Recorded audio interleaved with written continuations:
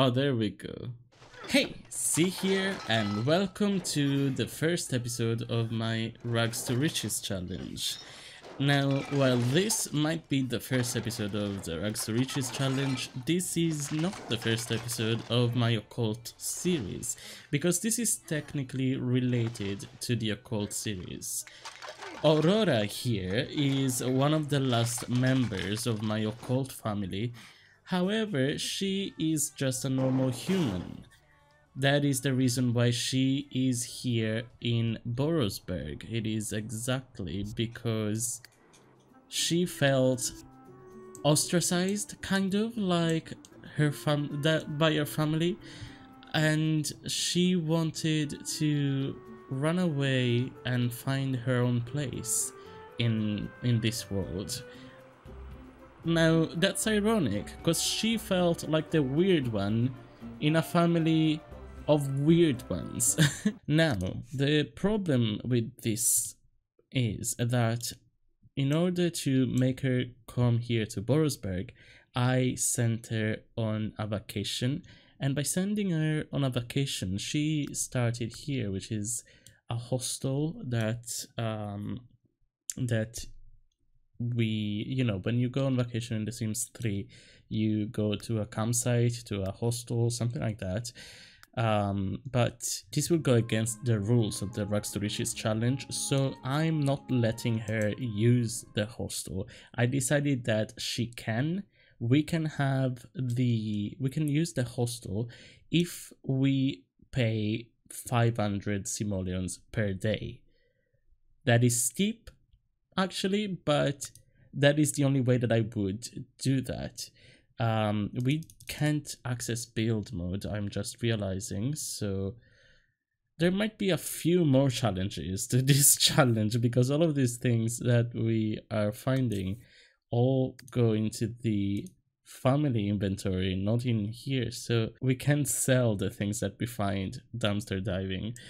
Whoops. But oh well. What we are gonna do though is try and find another place in which we can take a shower. There is a synagogue for sale, an abandoned synagogue. Maybe that could be a good place to squat in, for a homeless person. I really like this area here. That looks really cool. This hostel, like this whole world, I don't know if I've made an episode of one of exploring Borosberg, but I didn't explore it that much really. And this whole neighborhood, this whole world is so good. It's just the details in everything it's just fantastic. Which is why I thought it would be the best place to do the Rags to Riches challenge in. With the added challenge of being restricted by what we can do in a vacation. But this is a synagogue for sale, which apparently is used by some people who come here to protest. Maybe. Let's see, what can we do here? Is there... This is so cool. Let's see, there are bathrooms, so maybe we can just wash hands and brush teeth. I don't think there's much more that we can do there. So let me give you a bit of a recap in case you don't know my occult series. Aurora here is the last daughter of C. Now C is my sim self. C was a witch, still is a witch. And for a brief period, he was a ghost hunter as well, so we met a lot of ghosts. Then he met a merman, Chemre, and he fell in love and they got married. But C also had two cats, Simba and Olivia, who we were able to turn into human sims. For a brief period, Simba got turned into a mummy, but we managed to turn him back into a human. And then Simba met Bo Brook. Bo Brook is a fairy. And together, Bo and Simba met Goopy Gil Scarborough, a vampire. And all three of them were in love with each other. It was a throuple, and yeah. But when they went to college, Simba got turned into a plant sim, and that way he was able to have a daughter with Bo, combining plant powers and fairy powers. They were able to make Ivy, and by accident Simba died because he wanted to build a beautiful, huge, lush garden for Ivy to play in, and he accidentally gave too much life. He literally gave his life to give life to the garden, and he died that way. It was very sad, but Ivy got an imaginary friend that we were able to make real as well.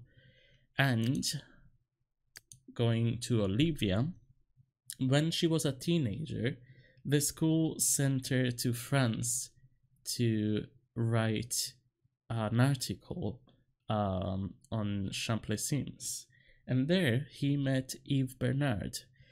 Yves was struggling with his recent issue, let's say, because he recently turned into a werewolf. Now, Olivia comes from a family of occults, so she knew something about werewolves. So she was able to help Yves. And when Olivia came back and grew up, Yves decided to move to Legacy Island, which is where the whole family is, and they got married. Somebody, I don't remember who, somebody gifted them a genie lamp, and Olivia rubbed it and had her 3 wishes. One of those wishes was to become a genie herself, and then Olivia and Yves had a daughter together, who is Lala Sumner Bernard. Lala is named after one of my childhood dogs that I loved very much, because, daughter of a werewolf and all. But yeah, in the meantime, C and Chemre adopted Aurora. Why is Chemra's stepfather? They adopted her together. Whatever, but that is it. And Aurora is only a human, so she always felt out of place in her family. She's doing her homework. Alright. I mean, you can go ahead and do that. This place is fantastic. Look at that. It's just a grungy old pub, but it's so cool. I love this place. And as I suspected, there are things up here, so I feel like she would play the drums. Nobody's here, so we can practice without being judged. She does stink badly, but hey, it is what it is. Hello? You are gorgeous. Who are you? I mean, I kind of don't want to meet you right now because I'm stinky. Don't take a photo of me. Oh my god, I'm gonna be in the newspaper. Stinky girl plays drums alone. Yeah, no, she's way too self-conscious. We're gonna leave. Let's see, where can we go? Let's go to the fire station. It's a whole place where the firefighters have to leave, basically. It has to be a second house for them. So I am gonna sneak in and try to take a shower there without anybody noticing, hopefully. If we see somebody in the same room, I'm gonna have her run away. There's nobody here, actually. Oh, somebody just arrived, I think. Oh no. Oof, nobody saw us. Phew. Alright, so, we need a place to sleep. Oh, she wants to learn boat building. I love that, because that's the thing that I wanted for her. design a nanite, maybe another time. But she wants to learn bot building. So to find her place in the occult series, the few occults that we are missing are bots, which are the Simbot and the Plumbot. So I wanted her to become an inventor. That was the main thing that I wanted to do. So the fact that she actually got that wish, that's fantastic. So that is why I was saying this is the Rags to Riches challenge. It is a challenge all of its own, but it is also kind of like a spin-off of the occult series. And we're back. And now, actually, we're right next to it. I didn't even do it on purpose, but now we do have a junkyard here. Which, I mean, I try to decorate it a little bit more. This is the one that came by default, and then I just try to blend it in a little bit by adding more like a warehouse and stuff, containers. I don't know if it looks like anything, but I do want to be here because I want to dig through. There's nothing left to dig for in this junk pile, apparently. Oh well, she really wants to do her homework, so I'm gonna let her. I'm gonna just let her do her homework. Oh, I did forget that she's kind of a celebrity back home, so that's why there's paparazzi all over. Again, I'm gonna sneak into the here, and like I wanted to legitimately ask and do it the proper way, you know, but if there's nobody here, there's nobody to stop me. If only she knew that her father used to be an adventurer like her, and then he took an arrow to the knee. No, but her father, C, used to be an adventurer. He adventured throughout Egypt, China, and France, and he had all that she needed to survive out in the open. He had sleeping bags, tents, I'm pretty sure he still had some food rations and the spray showers. He had all that she would need to survive, but she, well, to be fair, when she was born, he wasn't doing that anymore, so there wasn't any way that she would really know. I don't think he would have told her, but at the same time, she just left without even trying to find resources to survive. I put an inventing table here, but technically, if I cheated to put this table here, I also cheated to put everything else, like the whole lot itself, here. So I feel like this is more like, you know, I decided that this lot would have an inventing table, and I can use that. I didn't buy it with her money, I just bought it with, you know, it was just here, I guess.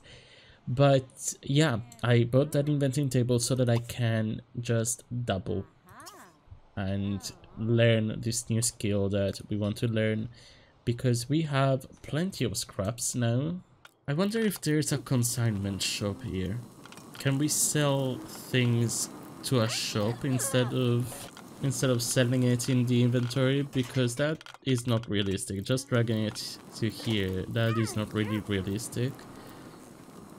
Whereas if I were to sell it to somebody specifically, it would be different. God damn. Whoops. Uh-oh. Please extinguish yourself. Don't just stand there. She can't die on a vacation. Can she die on a vacation? Expire. Yes, she can. Good news. We manipulated time and space and she's still alive. And by that I mean the game crashed while going back to Legacy Island. So she's still alive. she never even finished her homework. Oh my god. And we are back. Wait. She actually invented something this time. So this Aurora from this side is better. It's better at inventing things. How much can we sell that for? Only 4. That's all. But we invented the swinging poles, the smasher. Let's keep inventing. Come on. And this is only 5. But little by little, you know. Oh, and also salvage that. And salvage that. I forgot that you can also get just random piles of the what am I saying? Random furniture. Oh my god, I couldn't think of the word furniture here at the junkyard, which makes sense. Oh, all right. Return home, and then when we're home, we're gonna be able to buy a vacation home, and that will allow us to access build and buy mode. Oh, I need to have a level 3 visa. Okay, new plan. I waited an hour for the loading screens to end and everything, and still the visa level, I mean, technically the visa level for Borsberg is already at level 10, but she still cannot purchase a level 3 I meant, but she still can't purchase a vacation home. And I tried to see if she could, because maybe she's just too young to do it. But if you go here, check real estate, roommate services, yeah, no, it doesn't appear. There's nothing for a vacation home, but there is a move option, and we can move within this neighborhood, but also to a new town. So that's our new plan. She has developed the artistic trait. For a second I thought it said autistic, and I was like, mood, but no, artistic. That's alright. We definitely need to change our outfit, although this is the PJs, so maybe that'll work. But we'll change our outfit when we move. Let's do Descendant of Da Vinci. That would be nice. I wonder, will I be able to move back here? And if so, will this family, you know, C and Chemre and all of them, will they still be here? I can return to previous town. It is in a weird place, so I can decide, you know what, actually I changed my mind, but I won't. The thing is, I wonder if that warning that it gave me about saving, does it only count for this, for the return to previous town here right now, or does it also work down the line if eventually I decide to move back to Legacy Island, which is something that I will want to do. It's just gonna be more of a like, if I move back and nobody's there, you know, I will have to make a plan boat as well. She will make sim boats and plan boats, so to make plan boats she will have to go into the future. And if I go back to Legacy Island and that and I will not find my family there, that means that when she traveled through time, she messed up her timeline. So when she went back to Legacy Island, she finds that actually that timeline, her family never existed. Just to let you know what I have in mind for the story. But what I am gonna do is I'm gonna buy this one and get rid of these.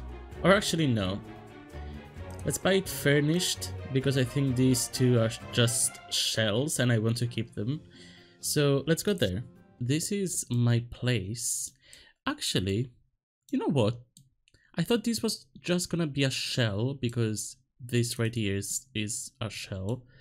I thought it was gonna be like this one, because you can see if I oh, that's outside of my unit. All right, so my unit is only this one. And you know what? Yes, I'm gonna say that I have this. I'm just gonna get rid of this sink. But this is just a storage unit that I'm squatting in. I like this, actually. It's more realistic. I mean, I'm in a big city, so yeah. Here we are then. I didn't change up much, and actually I like this a lot more than what I did earlier with putting the default one there, because I did like these shells just here like that, but when I did it myself, I just with a couple containers, the cargo container, it didn't look right, it didn't look well, whereas this looks a lot better because it is those. I just put a little area here, and I did forget to add the fucking thing again, so I'm gonna add it now right there. But also I do need desperately the pool, because I'm not gonna have her die just like that.